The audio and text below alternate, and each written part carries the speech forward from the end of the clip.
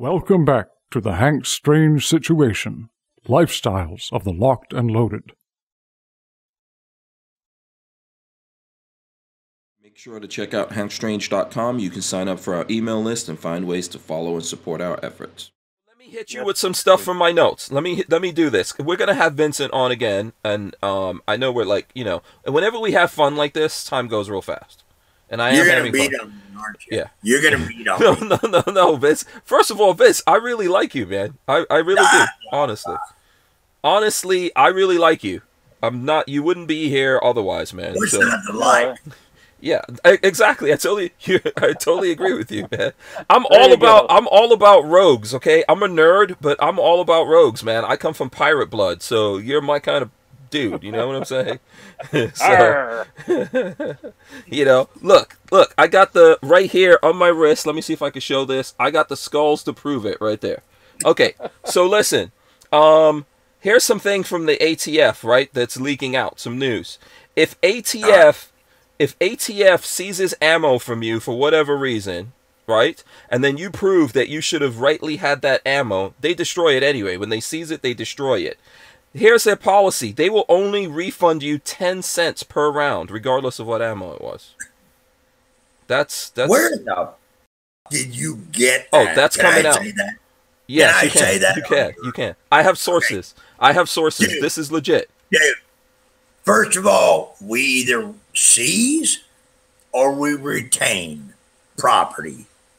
If we have an investigation ongoing. Yeah. No, dude. Quote, unquote. I'm just telling you. Mm-hmm. If we go in there and there's some question whether you're prohibited, but we can't find the records or whatever the scenario, we retain the property. Then we find out, okay, he's a lawful citizen. He's never been convicted. We had a false hit on a NCIC or something. We give him his back. If we seize it,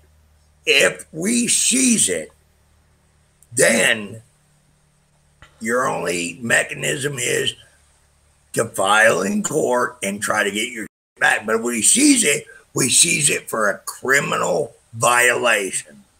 Okay, this will be coming out. This is not, I don't know if it's news yet. It may be. I think the story might already be out there. Okay, so May 31st, Regina Lombardo, that's her resignation date. I don't know if you're aware of that. That's the acting. I am aware of that. Yeah, that's the love acting. Regina. I like Regina a lot. Oh, you do? I do. Huh. Okay. She was a really good agent. She was a really shitty director. Okay. All right. You know what? That's fair, man. This is the reason why I like you. Let me ask you this. Would you, like, knowing what you know about the ATF today and the direction that it's going, right? If we could wave a wand, make you a younger, Vince Cefalu, would you go back and work for the ATF again? Absolutely. Oh, okay. Oh, all right. So that's interesting. Dude, I never once put a law-abiding citizen in prison. Never once. In fact, I went above and beyond, got my ass kicked by bosses who were like, well, we have a technical violation here, and, you know, they might have or might not. No, I'm not getting a search warrant, or I'm not arresting anybody. This is bullshit. It was a 20-year-old thing. We got bad guys on the street. So no, I would go to work for ATF because most, and I'm saying the vast majority of the agents I work with and the bosses are honorable men and women. They just were. Okay, so a couple of things here. Armament and Axis says, looking at Hank's hat, it says go left or right. It's actually an H. That's a High Point hat right there. High Point. That's High Point. Yeah. And in honor of Barn Newell's, that's sponsoring the podcast here, there's an affiliation with High Point. You guys will have to look into that. I don't know if I'm supposed to talk about that, but I think people know that. I just saw an advertisement where they got the two together. It's nothing, it's nothing hidden. Yeah, absolutely. So, and then, let's see. Night Train says, I have seen the ATF up close and personal action. Little minds with little power. That's from Night Train. But here's the thing. Before Vince reacts to that, Walter, one of the things we should not miss out on here is you should tell Vince your story with the ATF. And by the way, tell Vince what you do, like what you guys make over at Safety Harbor Firearms. Okay. I since 2003, I've made a bolt action upper conversion for an AR-15 lower. Bolt action. Okay. With your hand. Okay. Never had any issues. I never even sent one in to get a determination in the beginning because it's a bolt action upper, right? Okay. Well, in 2018, now let me preface this a little bit. Some of these uppers, not because of anything I did, have ended up in Mexico and have ended up in Brazil and been used in bank robberies in Brazil. Everybody's guns end up at different places. That's not my fault. That's fair. Yeah, that's that trafficker. That's the trafficker thing you were talking about. Yeah. So I don't believe that's true. I mean, if I was making guns here, like just nice handguns or high-end uppers, like you said, bolt action and everything, generally, normally, usually you expect to sell to like hunters and American citizens, but every now and then they go across the border. That's the way it is. Yeah. Everybody's stuff does. So in 2018, we get a letter. It says, I can't remember exactly if they said determine, your gun has characteristics similar to this, that, and the other. You might want to get a determination. Well, I interpreted that letter as saying, you better do this or we're going to come down and knock on your door and close you down. So we faddled around with it. I hired some attorneys that are familiar with dealing with ATF, that knew Marvin Richardson and knew these are people that are known in the business. We ended up making an appointment. I went to the belly of the beast in DC. I got to see the Waco model. I got to see the Waco model in the hallway and the whole 9 yards and all that stuff. Yeah, and I kept my mouth shut. I was good.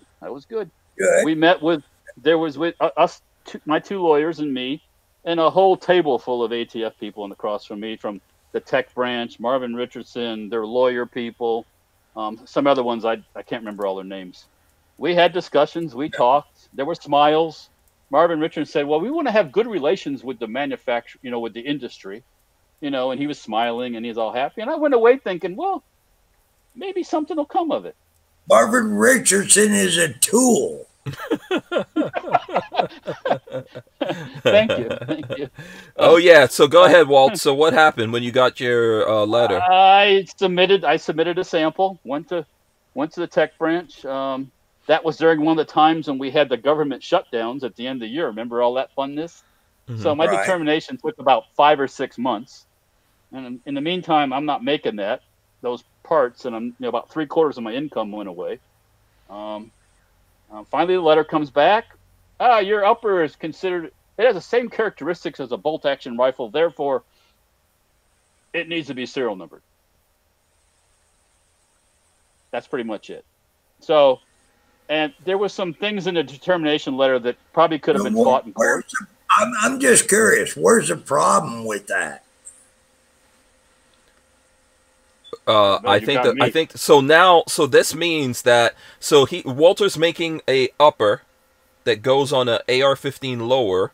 Obviously, the serial number lower. Yeah, the serial number is lowered. So if someone already has a lower, they could put it on there. If they buy a lower from Walter, it would be serialized. Now they're saying that the upper also has to be serialized. So now you literally have 2 different serial numbers if you have these guns, and that's just because it's bolt action on the upper part of it. Yeah. I'm with you. Yeah, since they said policy makes bad case law. We've done this. That's what ATF does. We can't get out of our own way sometimes. And so they went after particularly the 50 caliber people doing this, right?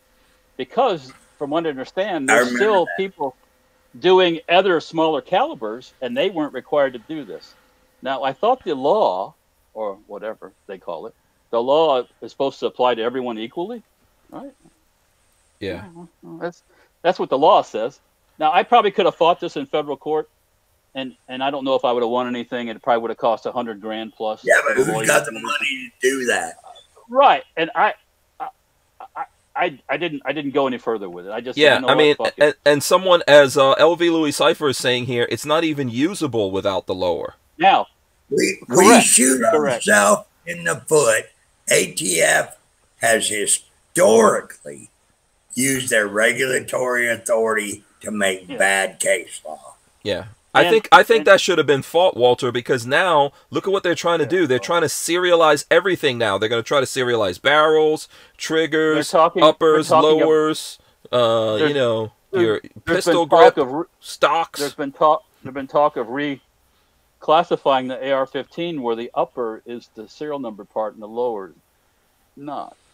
Well, because technically the lower shouldn't be the serialized part either. The only reason it was serial numbered because back in the day when Colt submitted it or Armalite submitted it, it was the easy place to put the number We're dealing on with superstition. When you have an agency treating everything like superstition, this is what happens. They're not dealing with facts or the law or anything like that.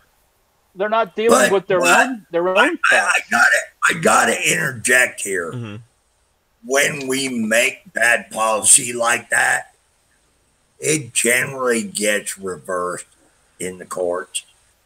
I'm not saying that's okay. I'm saying when we get stupid, and we have, it gets reversed, and it never gets.